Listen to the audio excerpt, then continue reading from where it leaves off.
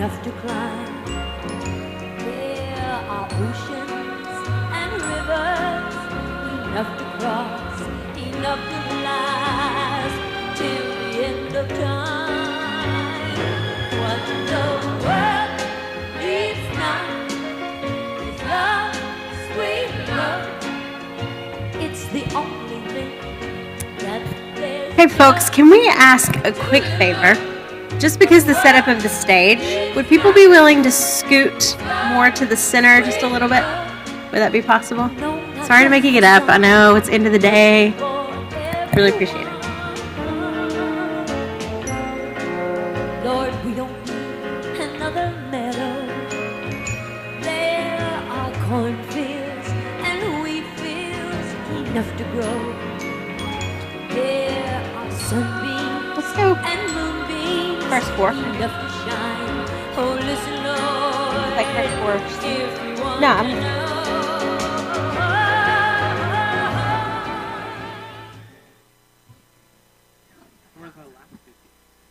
It's for the next session.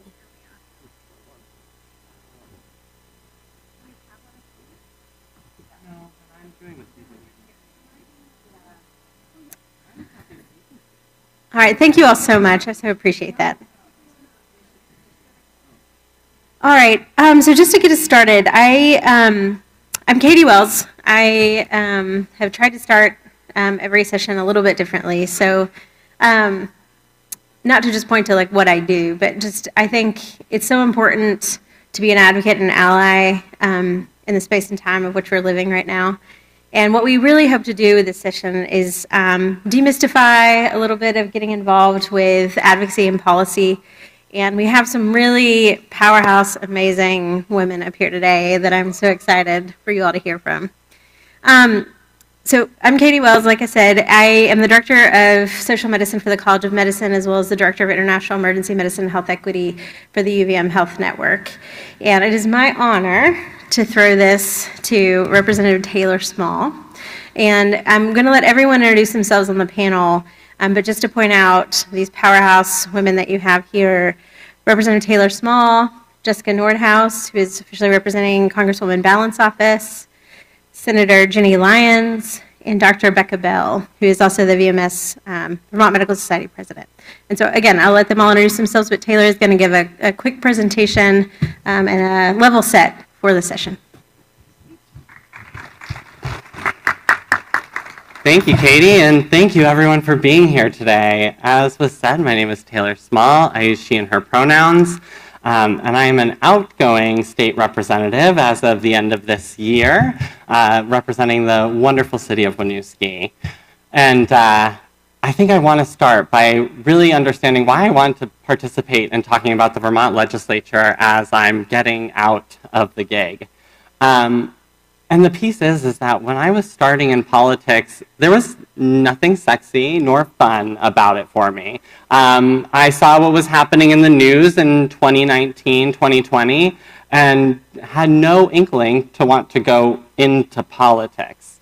But then this thing called the pandemic happened, and I went from being very busy to having no plans at all. And in that process is when I got a call from my then state representative, Diana Gonzalez. And she called and she said, I have a political question for you. And my exact answer was, I'm not very political, but I'm happy to help. And she was like, I can't believe that. And so she said, have you ever thought about running for office? And my immediate answer was, no, I haven't. And she was like, okay, well, let me tell you about it a little bit and what the process is and why I think you should run for office. And we talked for a good hour, and at the end of it, I said, okay, this sounds very interesting. I'm going to take the weekend to talk to my people, and I'll follow back up with you on Monday. And she said, I'll call you back tomorrow. I said, okay, so I have 24 hours to decide whether or not I'm going to run for office or not, just based off of a 1-hour phone call. Clearly, I ran for office and got in, but I tell this story to really level set that anyone can run for office. I did not think of myself as having a political background because I wasn't directly involved in governmental operations, and yet I know that everything that is going on in my life and the way that I have shown up in community is inherently political, and we need folks to see beyond that mirage that we cannot participate. So with that, I think someone should have given me a clicker. Oh, great. Here's what we're going to talk about today. We're going to review, very briefly, there are 3 branches of government. Then, I want to give you the Vermont edition in the context of what it means to be in the Vermont legislature. Then I'll go into how a bill becomes a law, and then answer any questions that you have before we get to the panel. So 3 branches of government. I'm not going to go into a history lesson or try to be your social studies teacher about this, but recognizing that there is a separation of powers that exists. And so when we're looking at what the legislature does, the legislature is the ones who are writing and voting on laws. This can be about criminal laws. This can be about budgetary decisions.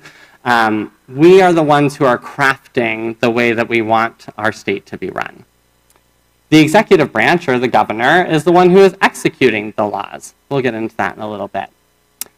And then the judiciary is really weighing out and balancing our laws, making sure that the laws that we are passing as a legislature are standing the test of time with our Vermont Constitution, which just goes to show that there can be laws that are passed that are unconstitutional, which is why it is important for us to have checks and balances between the 3 branches. But what does that really look like in Vermont?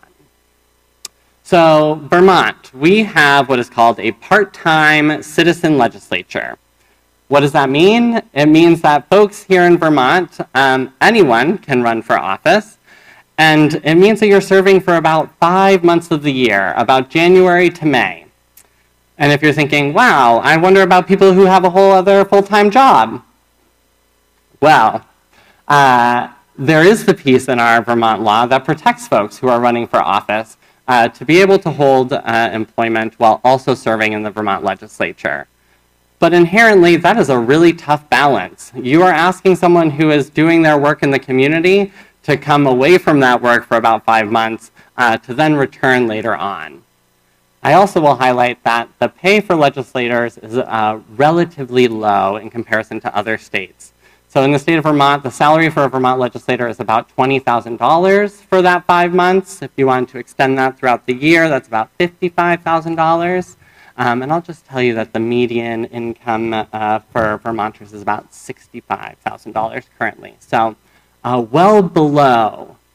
I highlight this to really show that when we're talking about what it means to have a citizen legislature, it sounds really great in concept of people who are embedded in their communities being able to make decisions that is directly influenced by the people around them.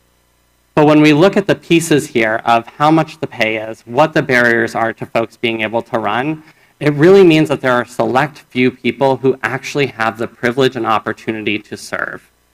It means that we see typically folks who are retired or have time available to be able to serve in the legislature.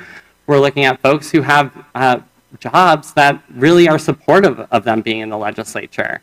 But when it comes to minimum wage or more gig work, it is really challenging to find that balance. And while we're on the topic of health equity more broadly, I'll also just highlight that there is no health insurance that is tied to it. So if you are wanting to have health insurance, you have to find an employer that is willing, again, to have you leave for about half of the year, make sure that your health is covered, and then be able to come back. Another piece that I'll highlight is just how small our state is. I think we all know that very well. But in the updated census, there are about 660,000 Vermonters. In comparison, if we look just over to New Hampshire, which is about the same geographic size as us, they have about 1.4 million people. So when it comes to representing, we're representing a very small number.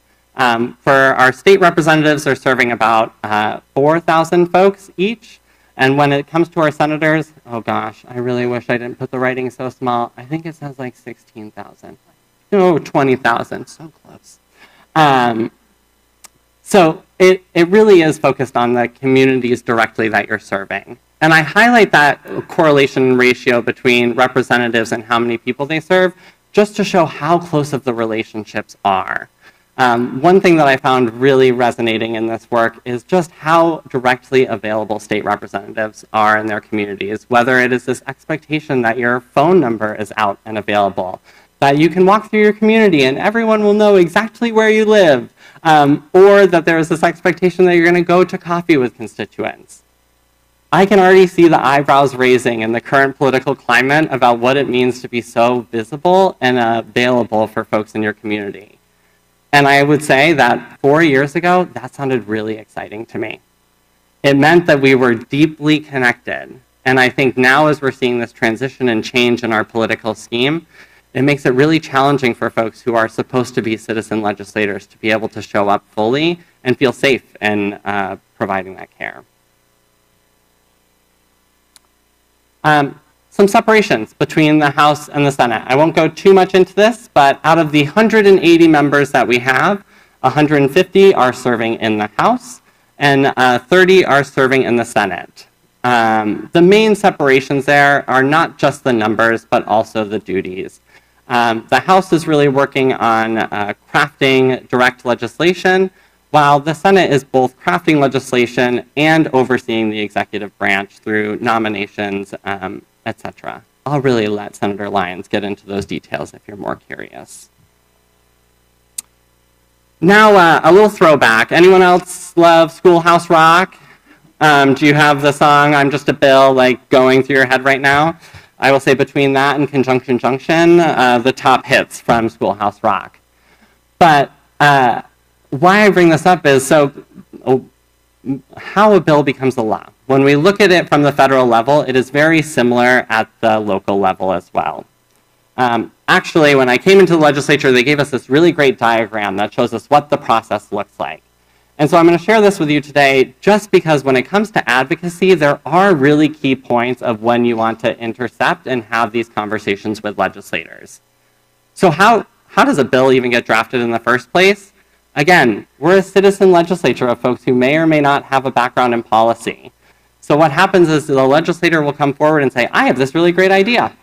And then they go to legislative counsel, which are the lawyers in the legislature who actually do the legalese writing. And then it's an editing process of going back and forth of what the language is going to look like. After that process, it gets introduced. And so by introducing it in either the House or the Senate, it means that the Speaker or the Senate Pro Tem has reviewed it and that they decide which committee is then going to be working on that bill. Some folks think that once a bill is referred to a committee, that is the best time to be able to get in and advocate. I would say that that is the best time to be able to advocate for a bill being taken up and considered. Just that a bill has been referred to committee does not mean that it will actually be up and taking testimony or even worked on.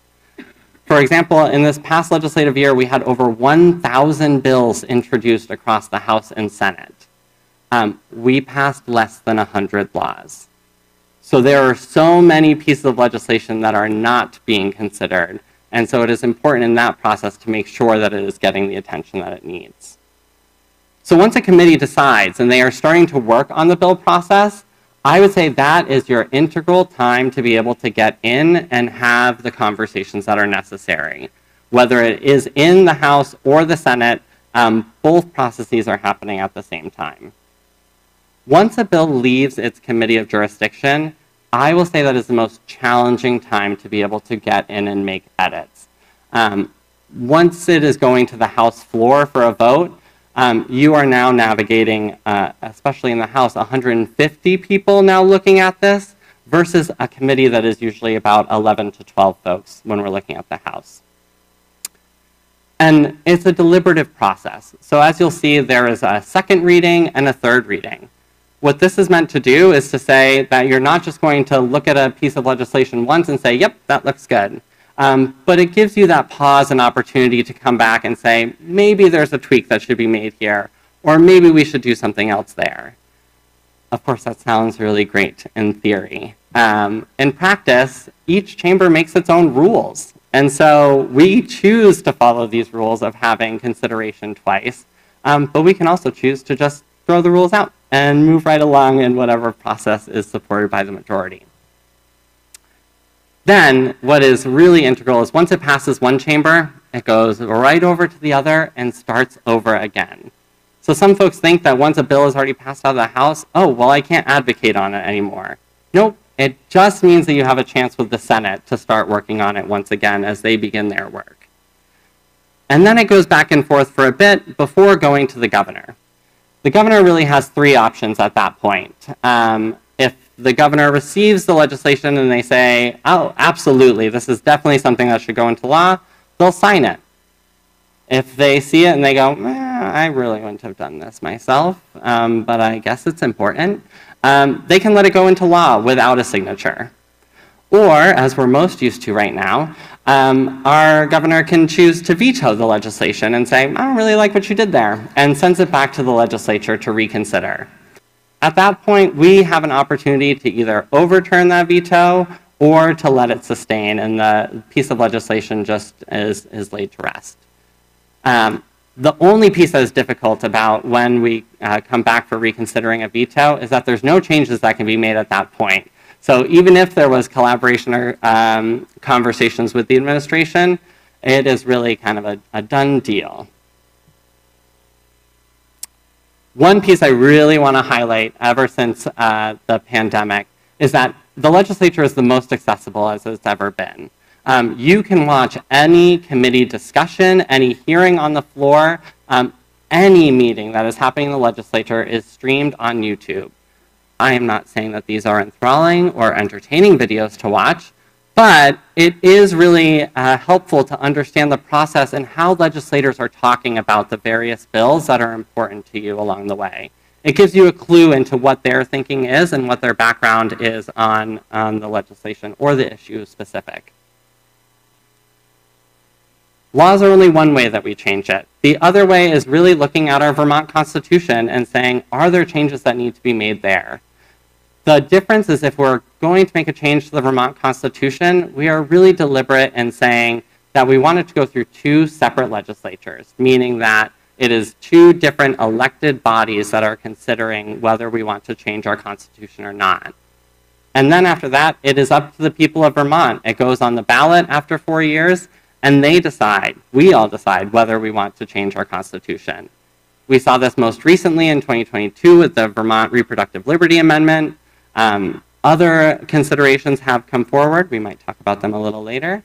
But that is the end of my presentation, so that we can start talking about how you can advocate and what those pieces look like in real life. Thank you all. Thank you. Amazing. Thank you so much, Representative Small.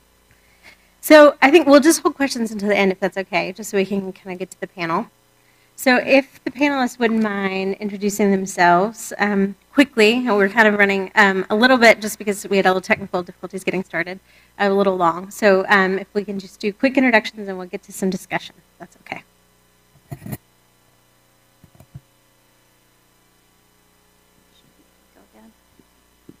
Okay.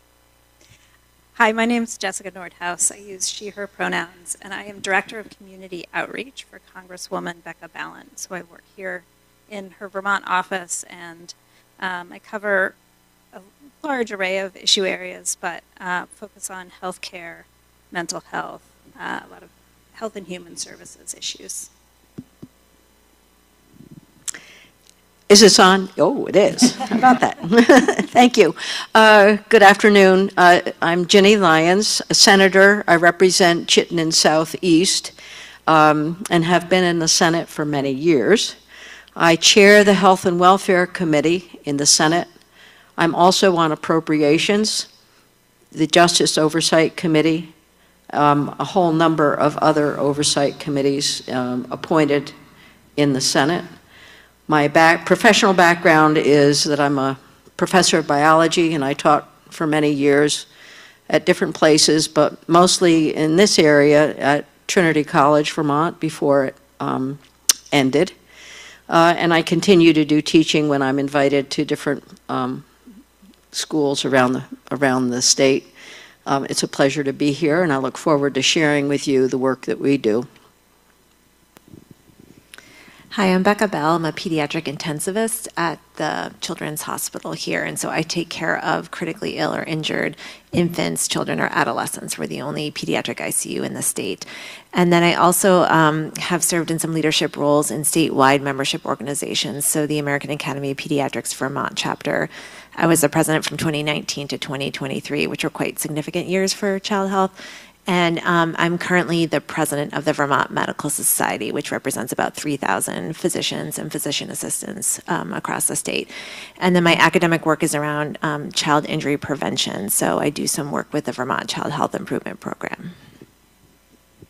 Fantastic. So see, I mentioned a really powerhouse group of women here. So if you all wouldn't mind, I think one of the reasons we really wanted to hold this session too was to really kind of lower that barrier of entry to folks, to understand, how do I even get started in this work?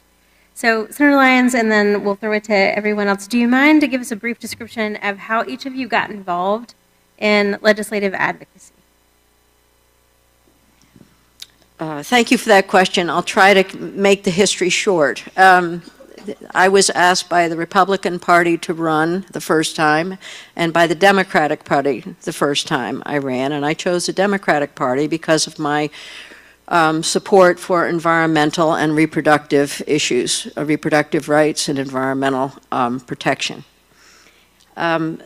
How I got involved initially was at the local level with my select board, and I was invited to run for the select board in Williston. I became chair of the select board and worked through some really difficult times around development, and you know what Taft Corners looks like.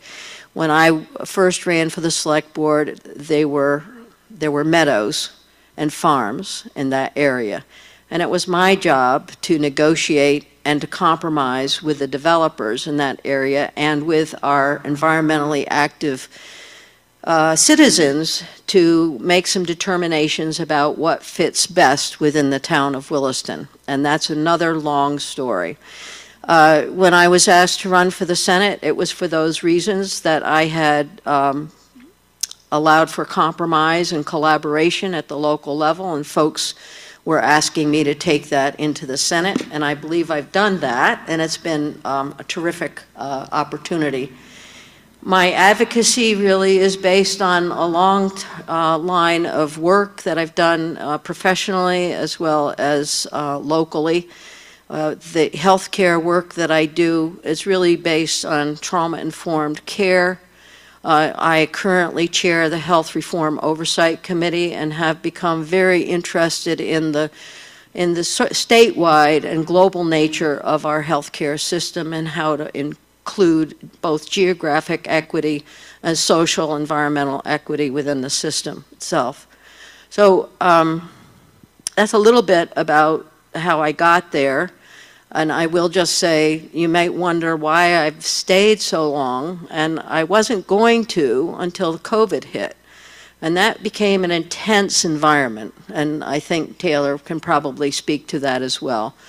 It was 24/7 online, and one of the things that happened in 2016, as you know, is we had a change in our national culture around women's reproductive rights and around inclusion and equity. We saw the campaign for the President of the United States become really disruptive, and that bothered me greatly. So at that point, I wrote 2 constitutional amendments. One is a reproductive liberty proposal, which is now in the Constitution. The other was an... I feel that way too, thank you. And the other one is the Inclusive Equal Rights Amendment that we might talk about a little bit later that has passed the Senate and the House for the first time, and looking forward to having it pass again this session, which would be terrific, honestly. So those 2 things have kept me going, and I'll keep persisting, hoping that the second one will pass this session. So a little bit about those things about me. I work closely with people like Becca Bell. I work closely with the Children's Hospital. I'm on their advisory committee, and with other folks in the hospital and healthcare arena. I also work with community service agencies, and I love listening and learning about what you do. And so for me, what maintains my advocacy is you and what you bring to us and to me particularly. One of the things I think Taylor didn't mention, and I don't want to go on too long, I'll end with this one, is that in the Senate we have 2 committees, in the House you have 1 committee. So we work twice as hard. I'm kidding. I'm kidding. We don't. We all work very hard, but we have 2 committees rather than 1. The other thing is that when you're looking to advocate with folks, it's kind of important to know who the chair of the committee is, because the chair of the committee really drives the agenda. And so if you can identify me, you can reach out to me and I'll say, well, please talk with my vice chair or talk with someone else. But usually if you reach out to the chair of the committee, you'll make much more progress initially with your issue if you're talking about a specific bill. So just so you know that, not all chairs are the same. They won't all meet with you. I try to do that as much as I can with folks who are from my district or certainly from the Chittenden County area. But so I'll stop now and look for more questions later. Thanks. So Jessica or Dr. Bell, how would you say you first got involved with legislative advocacy? So I grew up in Western Massachusetts, just south of Brattleboro. I did all my training, all my medical training in Massachusetts, and except for I did a stint as a high school science teacher in St. Johnsbury before I went to medical school. So when I finished all of my training, I moved up here to Vermont. And I've been here for 10 years. I just got the email that's like, congrats, you got a free toaster now. So I know I've been here for 10 years. So my first year that I was here, I was, I'll just tell the story because I think it really speaks to us all understanding and recognizing that we have a voice and it's important. So I was driving home from work late at night. I came into the PICU to admit a patient. It was New Year's Eve. I saw a Chittenden County bus go by and it had an anti-vaccine ad on it. And I was like, that's so annoying. And so I went home and I sent an email to my chair. And my chair, if you don't know, is Lewis First, who is like just, I don't know, he never sleeps and checks his email all the time. So he emailed me back. It's New Year's Eve. And I was like, Lewis, we got to do something. What can be done about this? There shouldn't be this like anti-vaccine ad going around town, coming to the hospital. And he was like, well, we can't do anything about the ad, but you could write a blog post for the hospital about the importance of vaccines and vaccine preventable infection. And I was like, someone should totally do that because it's a problem. And he was like, well, yeah, no, I'm saying that you should. And, when you're, especially in medical training or anything else where you're just kind of like going through, you're like, there's somebody smarter than me who should be the one to talk about this, like not me. And it took this back and forth where he was like, well, you're one of like 4 pediatric intensivists in the whole state. You've seen some stuff. You have your own voice. You have your own story. Like you do it.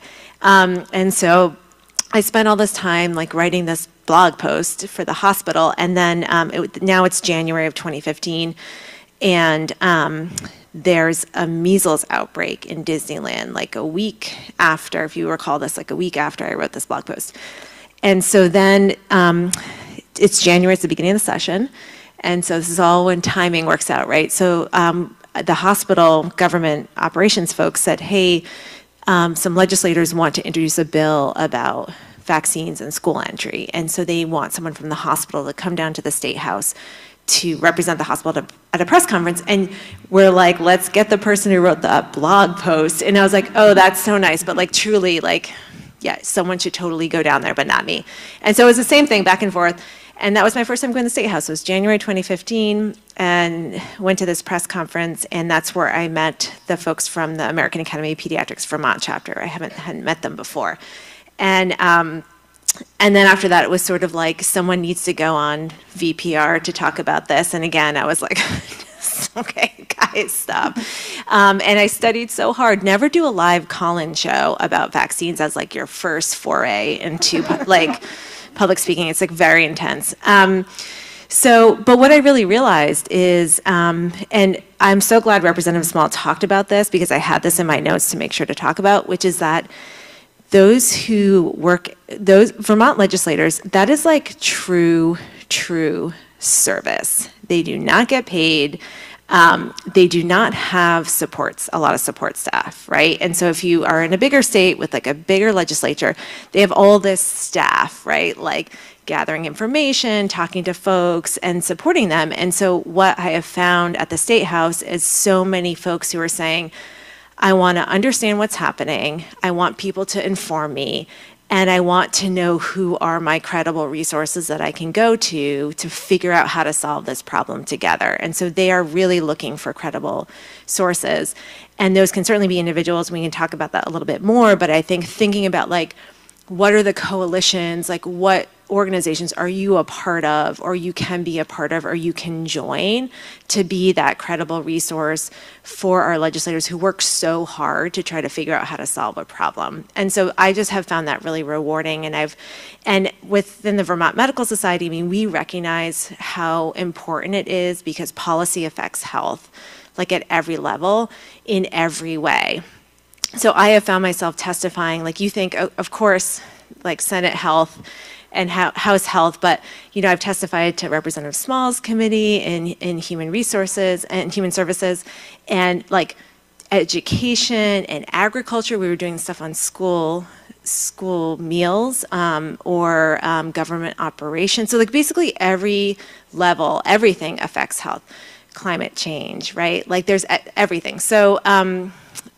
So there's an opportunity there because all these things affect health, and I just have found it very rewarding to work at the state or to interact with folks at the State House. And we really recognize we have our annual meeting, the Medical Society, next month, and we are recognizing 2 legislators that we worked with really closely over the last year, Representative Lori Houghton and Representative Alyssa Black, who actually also won the Citizen of the Year award from us many years ago before she became a legislator as a citizen on her suicide prevention awareness work. And Senator Lyons has been a previous recipient. Representative Small has spoken at this event. And so there's just like a lot of interplay between like health and the legislature. And so we can talk more about specifics on how that works, but it's just so important to the health of our patients and populations that it's sort of our duty to like let our policymakers know what is actually happening on the ground, and they are very grateful for that information. And then when something is implemented, it's like, how is that going? How is that working? And so giving that feedback is really important too. Jessica?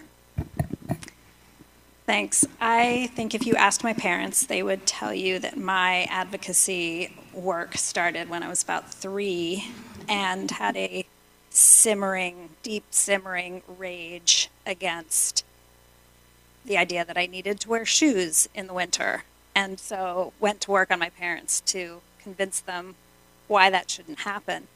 I've since been repaid by a very obstreperous son who insisted on wearing orange rubber dinosaur boots all summer, so it evens out. But in my professional life, I feel like I have been, certainly since moving to Vermont almost 20 years ago, been involved in sort of advocacy adjacent work. So whether that was grassroots organizing or school reform, working with the Partnership for Change grant to redesign Winooski and Burlington high schools to make them more student-centered and proficiency-based, doing communications work, designing neighborhood learning conversations to try to gather feedback.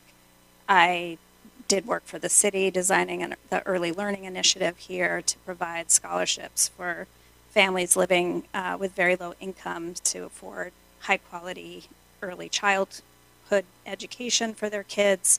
So I feel like a lot of that was work that wasn't directly related to legislative work, but certainly informed what was happening and having to work sort of side by side with that bigger system. My position before going to work for Congresswoman Ballant was I worked with the initiative Change the Story Vermont, which was a partnership initiative of Vermont Works for Women, the Vermont Women's Commission, and the Vermont Women's Fund. And we were a time-limited initiative designed to advance women's economic security in the state. And it was really born out of a lack of data about how women really were doing economically. So we spent our 7 years producing reports with local data across a wide range, looking at gender from all angles and the impacts of bias and the impacts of occupational segregation and impacts on health and wellness generationally of some of these issues. Now, the tricky thing about this was because one of our lead partners was the Vermont Commission on Women, we were precluded from lobbying because, fun fact, until recently, the Vermont Commission on Women was the only state commission that was not allowed to lobby the legislature. I'll just let the irony drip there for a minute. That has changed, which is good, but we did have to be very careful, and that was one of the reasons that we really came at it from an educational standpoint, producing reports that then legislators could use and did use frequently to make the case for the bills that they wanted to support. The executive branch often used it to set up programs, state agencies. We worked with businesses around the state to try to create more gender equitable workplaces. So it was far-reaching work, and ultimately I think it has given the Women's Commission and some other groups the ability to really speak directly to the legislature. Now, working for the Congresswoman, I'm in a different role where I am actually actively looking for folks in Vermont to connect with them, to help communicate your needs, the issues that matter for you, the sticking points, back to the Congresswoman so that she can do the work that she needs to do in DC at the federal level, and so that she can really understand what Vermonters' priorities are and translate that into policy. And happy to talk more about how to do that and how to interact with our office and the tips and tricks as we go along.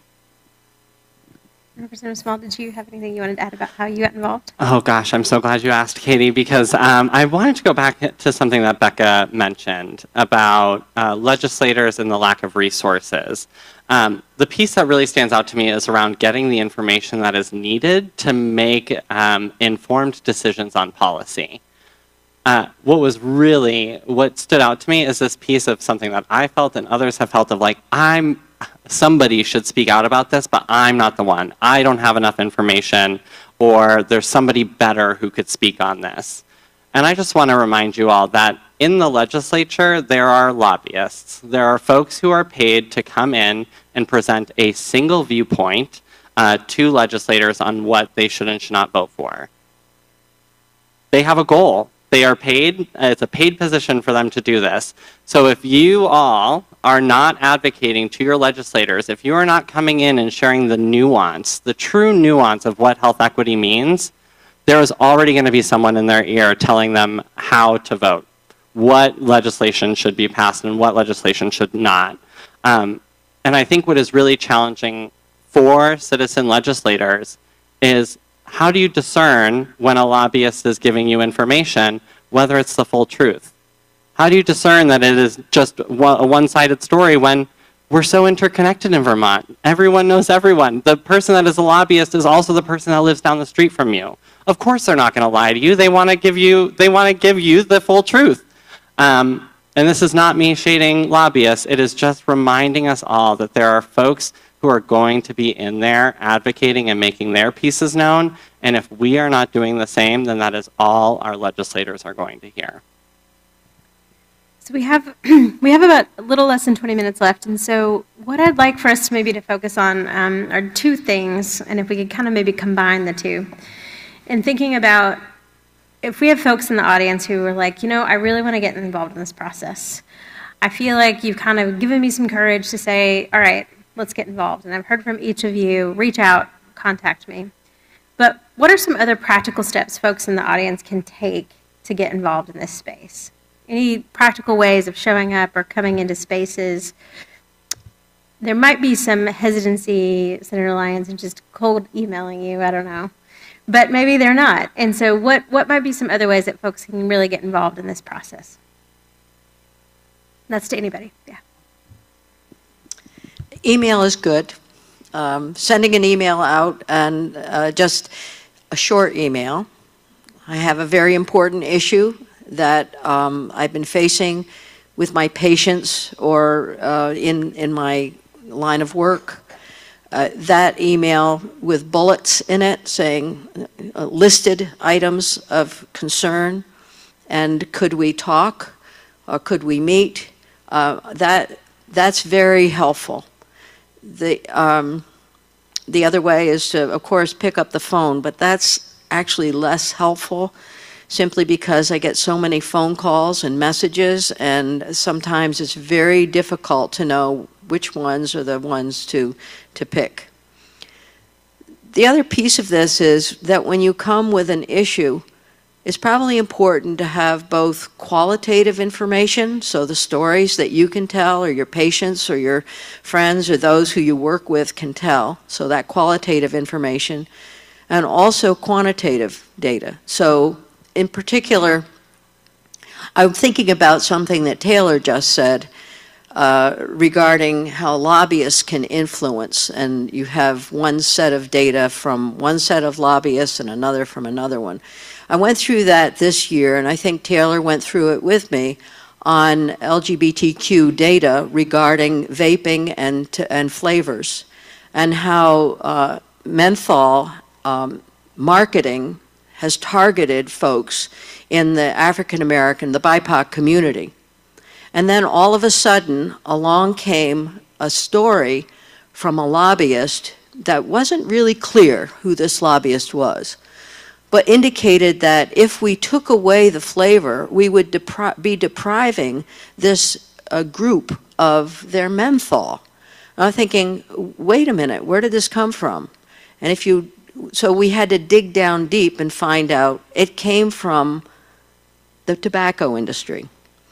So we are confronted with this kind of information all the time, but you can bring data from your own experience, from your work, that is very compelling because it's Vermont data. So data information, I'm very interested in the cardiovascular and health effects of smoking overall. I've done research in that area, but also in particular around the vaping epidemic for kids. So when you see that in your practice, it's important to maybe collate some of that data or work with others to put it together and then send the email off. And you know, if there's someone who's introduced a bill about vaping, that person might be interested in receiving that information. So your advocacy can be very targeted, and we will listen. And you become the expert because we don't have the staff. I'm fortunate enough to be able to do research, but most legislators don't have time and they don't have effort. And right now we're really swamped with work, honestly. So you can help a great deal. I do think the email's good. And then also working with your societies, if you belong to a VMS or a nursing society or other program that has information, that's also very helpful. That's open to anyone. And the one other caveat I was going to say, and Senator Lyons, you did this beautifully, is if you could also kind of pair that with maybe something you're working on now or a policy initiative or an area that you're working on. So anyone else is open to the panel.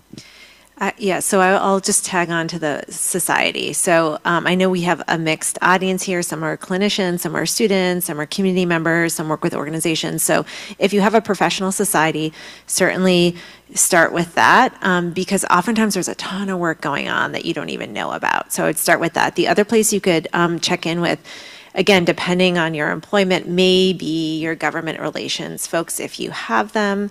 Oftentimes, that scope of what they might be working on is oftentimes narrower maybe than and not inclusive necessarily of what the societies are looking at. I will say, like with VMS, we have resolutions that are really far reaching, including like we supported the child care bill, for instance, because we know that early childhood education improves children's lives, families, communities, and then also our workforce. So we have a lot of data on that, for instance, whereas your employment might not quite have that.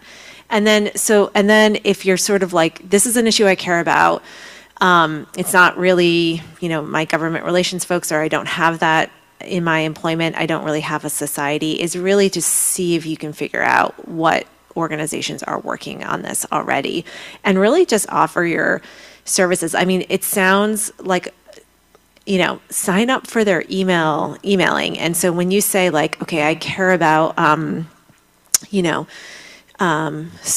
free school meals for children, who's driving this effort, right? It's a coalition, but the group, this was passed. The group that was driving it was Hunger Free Vermont, right? So you go on, you sign up for their emails, and they will be very specific with their asks, right? You'll get an email that will say, look, this is in House Education right now. This is the committee that it's in.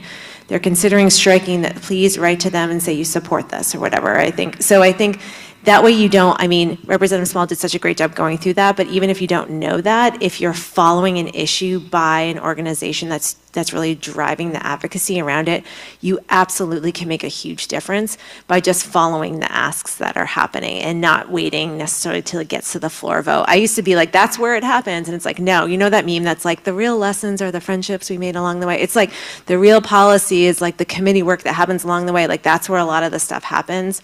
Or doesn't happen, right? So I think even as your first sort of foray is really to think about like who's addressing this issue already. And then if you're like, there's this thing that I'm seeing and I just don't think anyone knows about it or is addressing it. I think thinking about the faculty here at this, like just reaching out and saying like, look, we can connect you to people. Or you just reach out to your representatives and senators and say like, look, I don't have the answer. I don't really know, but I'm super worried about this issue. You don't need to have the solution. And they might say, hey, this is what we're doing. Or here's a group that we know is working on it. And I think sometimes some of the most powerful coalitions are when you've got groups that actually come at it from really different angles. I think a lot about the very successful like Let's Grow Kids campaign, where it was like businesses and early childhood educators and the healthcare sector, like pulling people from all different areas to really come around and say like, this is, we sort of all agree with this. So I think there are little things that you can do. You don't need to be testifying necessarily in front of a committee this session, but there are ways that you can follow bills. Another thing is, like VT Digger has a State House recap every day during session. Like you can sign up for those emails. It's super short. It's like, this is what's going on. Sometimes they'll include some discussions that are happening in the committees, and that can just kind of keep you sort of up to date on what's happening. And then you can sort of get a sense of who's working on this and contribute that way. So those are some of the like practical suggestions and you know what? It's election season right now. We have an election in a month. Now is a good time to reach out to your folks and say like, hey, I'm a constituent. These are just like, again, you don't need to have solutions. Like, I'm worried about housing. Like, I'm worried about this. This is the population I work with. Like, I'm concerned about this. I care about this. And just say that. And if a lot of people have some representatives might have like newsletters during sessions, you should absolutely sign up for that. They might say something like, hey, we have, I'm going to be hanging out at the coffee shop like during these hours, you can come by. They like really do mean that. You can really go by and you can be like, I have nothing that I want to say except for hi, I'm a constituent, and like maybe I'll email you during the session and you'll like put a face to a name. That's like totally fine. You don't need to come in there with this like script of what you want to say. Love all of those suggestions. Take every single one of them. Especially subscribing to Vermont Digger's final reading. I like to call it like the Gossip Girl corner of the legislature. It's my favorite reading at the end of the day. But to Senator Lyons' point earlier about the emails, I think what happens too often is that folks are kind of trapped in the form letters where it's all you need to do is click send and then it goes off to your representatives. And the effort that you are putting into your advocacy, I will just say is the effort that I'm putting into your advocacy. If you are going to press a button to send me an email that was written by somebody else, I am going to press a button that sends it to the trash. Not to say that it's not an important email. I've read it, and I've read it the multiple times that it's been sent. But you want to know what always stands out to me more? The 3-sentence email that actually conveys, like, I am reaching out to you because this issue is important to me and this is how it impacts me directly. Not what somebody else is saying about the issue. I know what the advocacy organizations are saying about the issue. And I know that you probably support where they're coming from.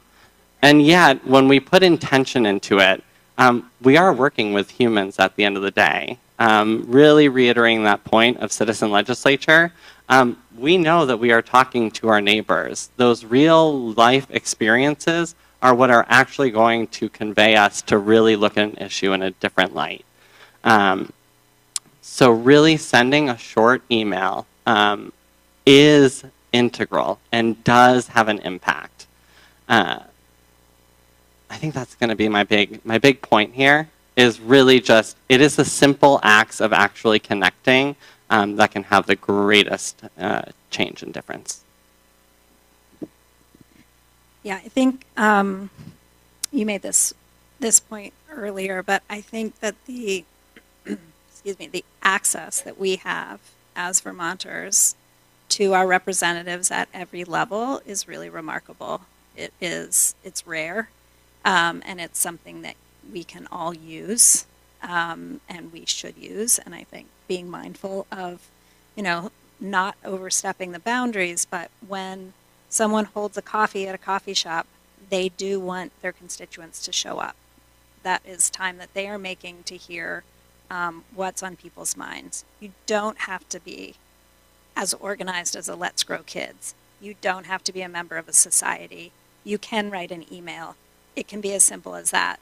But it also can be a longer conversation.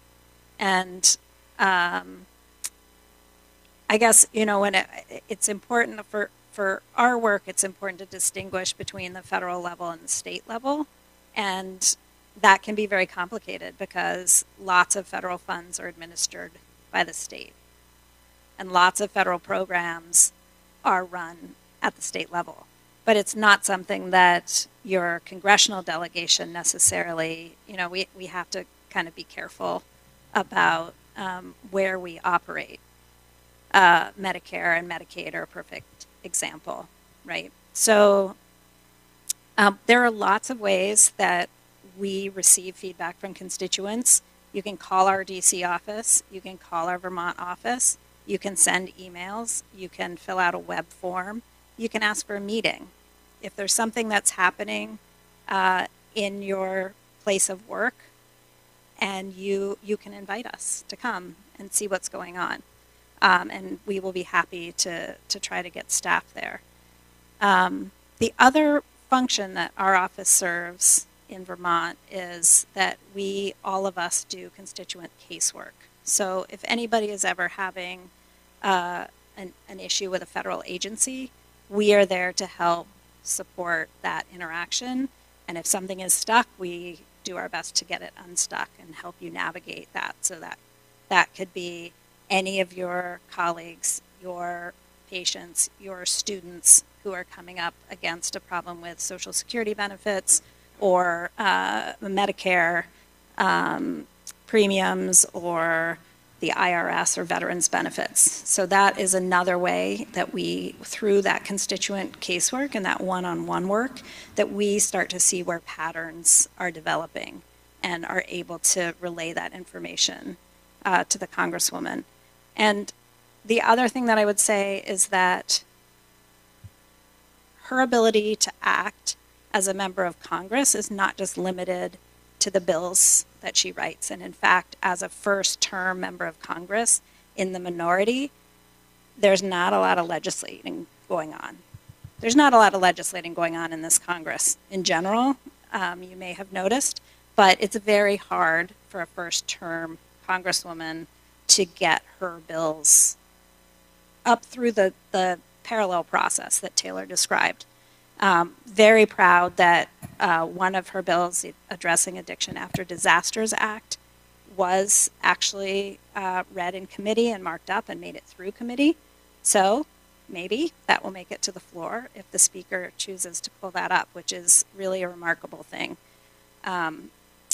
But there are also, we write letters. Sometimes she will join with the senators and as a delegation write a letter to a head of an agency or join a dear colleague letter.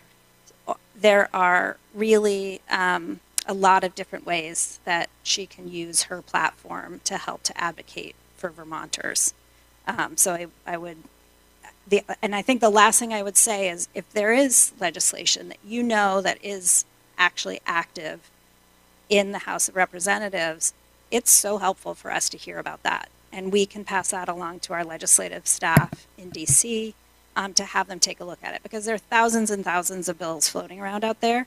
There's no way that any of us could have our eye on all of them. So if there is a particular issue that's important to you and you know that another member has introduced it from another district, we're always happy to take a look at that. And finally, I will say, not true of all members of Congress, but Congresswoman Ballant is committed to our DC staff taking meetings with Vermonters. So that is another way, whether you're connected to a national organization or not,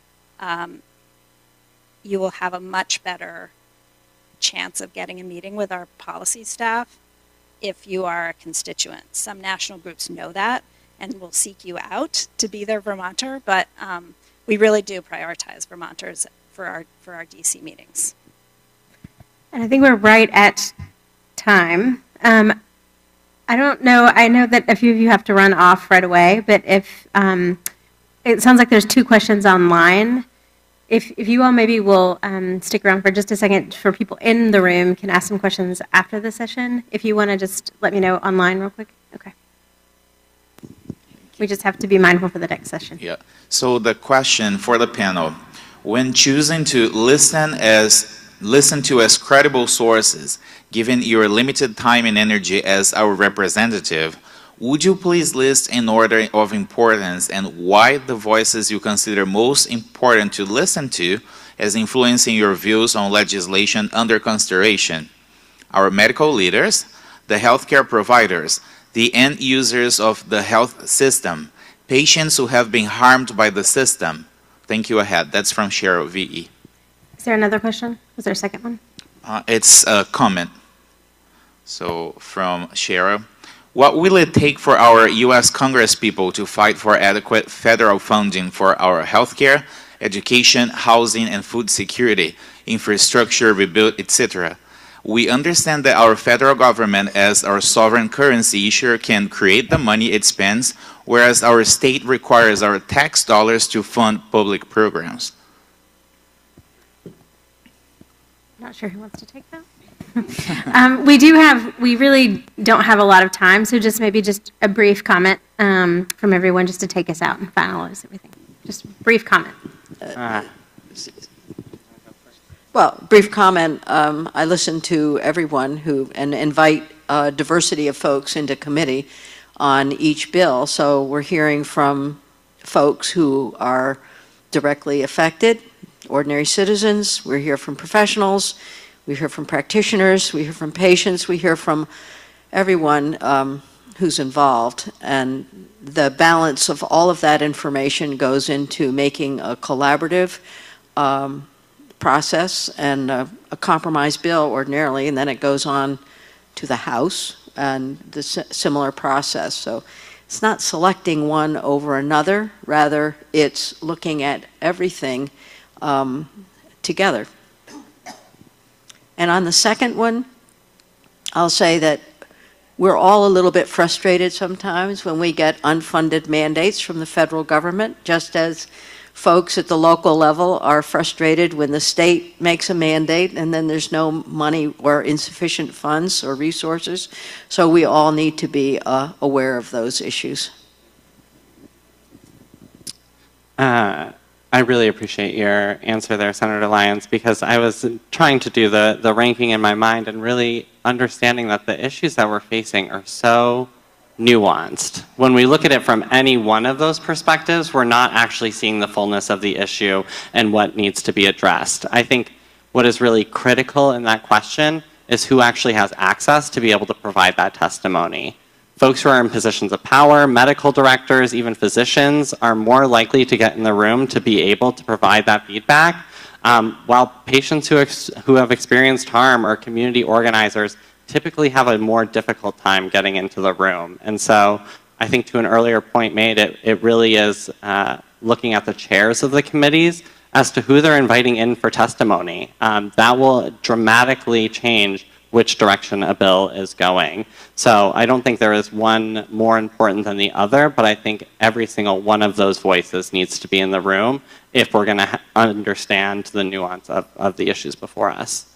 And I have no comment on what's happening in Washington, D.C.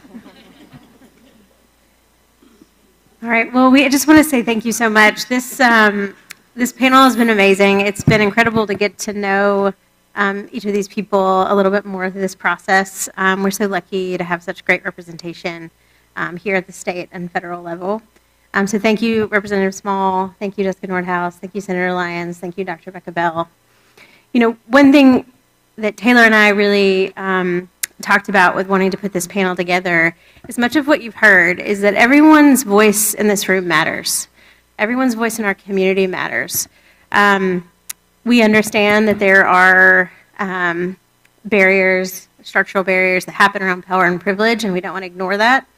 But at the same time, we hope you walk away from this session understanding that your voice has just as much right to be heard as anyone else's, and that you belong in this process, and you belong as an advocate, and your voice and your lived experience matters just as much as anyone else sitting or standing on this stage. And so we hope that hopefully through some practical tips and tricks of how to get involved, this lowers that barrier of entry for folks and will get you involved. And right now, at any time, maybe in history, this is more important than at any other time, to really take an active stance on the things that really matter to you, the things that are impacting your life, that are impacting your communities. We know that are impacting marginalized communities. It's time to get out and vote. Get out and vote. Encourage everyone you know to get out and vote. Call your cousin in West Virginia.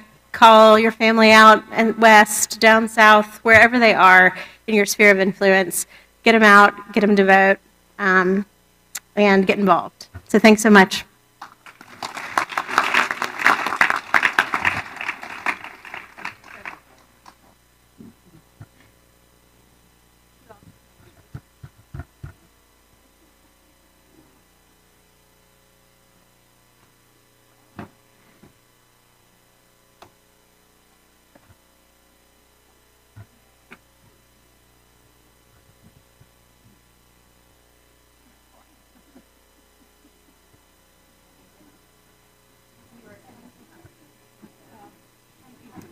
Are you going to get to go tonight?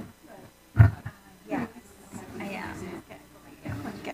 I'll see you there. I'm going with some friends, but we should get a drink in the after. We should get a drink in the Yeah, are you going after? Yeah. Yeah. Do you have a preference of where to sit? No, I hope we can sit all together right there. Yes. I'm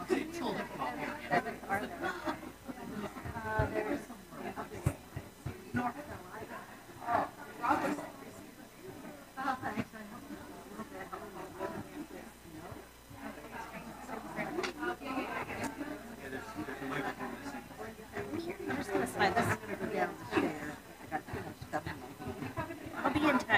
All right, please, yeah, that's great. Yeah, thank you again so much. How much do I have any time? I don't think so. Okay.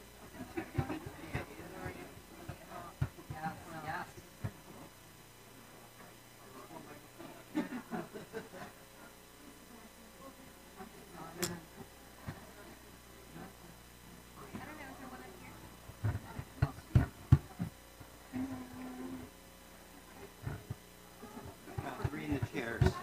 I left four up here. Hey, folks, does anyone know where the fourth microphone is that was up here? We had four microphones on these chairs for the speakers that were just up here. Oh, thank you.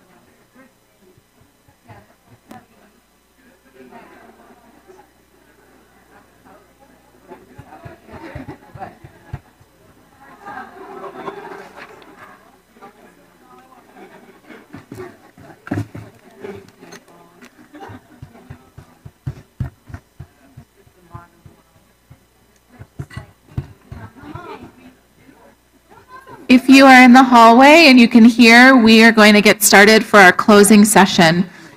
You want to kind of come in or come up to the front, please do so we can get some of this good energy from this panel. We'll get started in a minute. I forgot I brought my bag up here. I know. I have come. I don't even have so many bad jokes I want to make right now. Why don't we just